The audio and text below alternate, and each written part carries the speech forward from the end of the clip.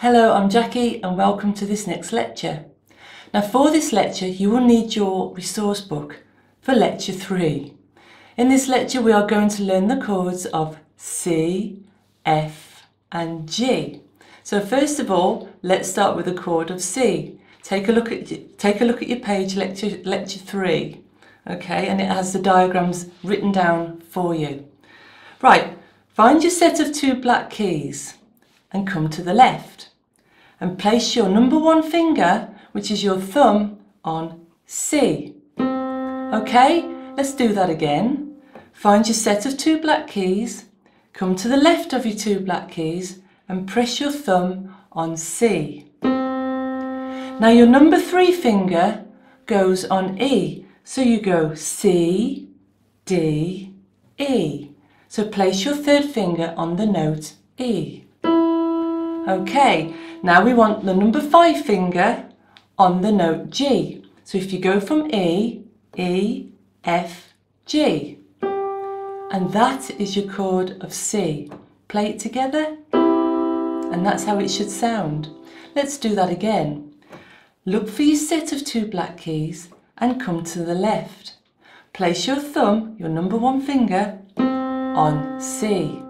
And 2 notes up from C, you have your number 3 finger on E. And 2 notes up from E, you have your number 5 finger on G. There you go. Play it together. And that is your chord of C. Now we're going to do the chord of F. Your thumb comes to the left of your 3 black keys. The first of your 3 black keys, your thumb comes to the left.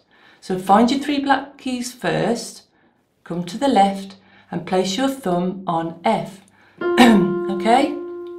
Now 2 notes up from F, you have A. Place your 3rd finger on that A. And 2 notes up from A, you have C. Place your number 5 finger on C. Then play those notes together and that is your chord of F. Let me run you through that again. Find your set of 3 black keys. Come to the left of your 3 black keys and you have your note F. Press F with your number 1 finger. Then 2 notes after F, you have A. Then 2 notes after A, you have C. 1, 3 and 5. Play that together and that's your chord of F. Now, straight after F, you have G. So that's how you will find it, F, G. Remember your musical alphabet, C, D, E, F, G. Place your thumb on G. Your 3rd finger goes 2 notes after G and lands on B. Then your number 5 finger goes 2 notes after B and lands on D. Play that together and that's your chord of G. Let's do that again. Remember where your F is, where you just found your chord of F. Come straight after your F note onto G and place your thumb on G. Then 2 notes after G, place your 3rd finger on B. And 2 notes after B, place your number 5 finger on D. And that's your chord of G. Okay, right, let me run through that with you again. Remember it's on lecture number 3 and you have your diagrams in front of you. Let's go back to C. Find your 2 black keys. Come to the left and place your thumb on the C. Then place your number 3 finger on E. Then place your number 5 finger on G. Play that together. That is your C chord. Then we have the chord of F. Find your set of 3 black keys, come to the left of your first of your 3 black keys and press your thumb on F. Then your 3rd finger goes 2 notes after F, which is A.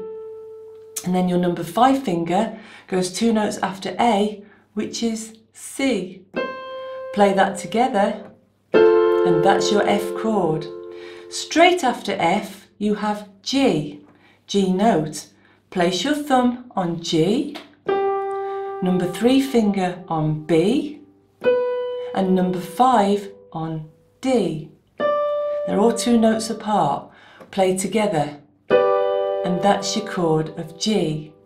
Now you have a practice schedule to follow, and you play C, F and G, C, F and G 5 times each first. So you play the C, 2, 3, 4, 5, and then you play F, 2, 3, 4, 5, and then G, 2, 3, 4, 5. I hope you understood that. C 5 times, 1, 2, 3, 4, 5. Then F 5 times, 1, 2, 3, 4, 5. And then G 5 times, 1, 2, 3, 4, 5. Before continuing with the sequences that follow. So you play C, F and G 10 times now. C, F and G, practice that 10 times, and then you have G, C and F, practice that 10 times. It means practice going from one chord to another, not individually, go C, F, G, C, F, G, and so on 10 times. I hope you understood that. So we have, the next one is like G, C, F, practice that 10 times, and then you have F, C, G, practice that 10 times before going on to the next sequence. Now the next sequence consists of C, F and G again, and is played through 3 times. C, C, C, F, F, C, C, C, G, G, F, F, C, C, C, C. Join in if you can.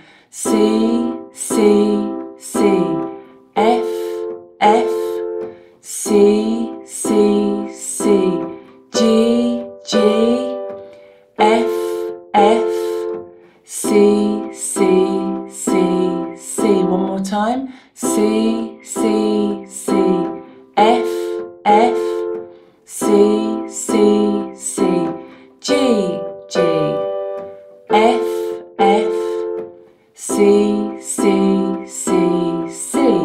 Now repeat that sequence 5 times that you've just learned, that next sequence, and then practice the whole lot for 2 days before coming back for your next lecture. In this lecture, we learned about the chords of C, F and G.